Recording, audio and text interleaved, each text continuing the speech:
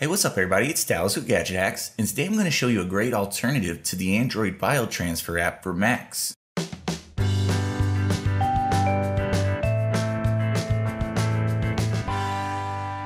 Now I recognize that most Mac users have an iPhone and most Android users have a Windows PC, but there are quite a few people like me who use an Android phone and an Apple computer. But if you have this combination of hardware, you've surely noticed that it's a pretty crappy experience to get the software from the two devices to work together.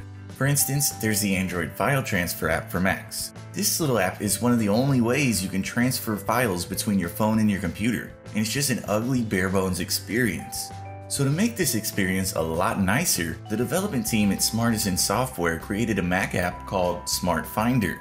You can use this in place of the Android file transfer app, and doing so will get you lots of awesome new features and a much nicer UI.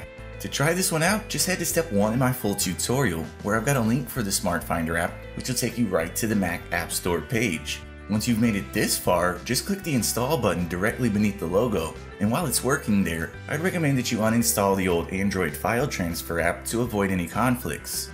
Now once you've done that, go ahead and open Smart Finder for the first time. When you do this, the program should ask if you'd like to set it to launch automatically when you connect an Android device, and that's a great feature, so click the Launch Automatically button.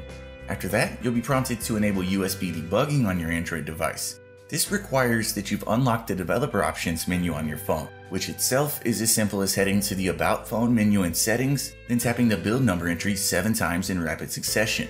So with that done, open the Settings menu on your Android device, then scroll down towards the bottom and open the Developer Options sub-menu.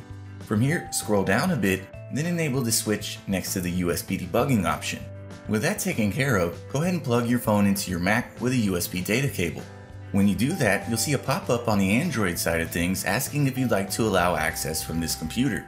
Go ahead and tick the box next to Always Allow, then press OK on the pop-up. When you're done there, you're done with setup. Within a few seconds, you should be greeted by Smart Finder's main menu. And unlike Android file transfer, this has a nice native look to it. You can browse all the folders on the phone with an intuitive UI, and you can drag and drop files right between this window and a regular Finder window. Then another cool option is it lets you run batch, import, and export operations. So that should save a bunch of time when you're copying lots of files. Bottom line, it's an Android file transfer replacement with a really nice UI, plus a few added features. But for the full breakdown, be sure to check out my article over on GadgetHacks.com. And as always, we'd appreciate it if you would like and comment on this video and subscribe to our channel. So we'll see you again next time, folks, but until then, happy gadget hacking.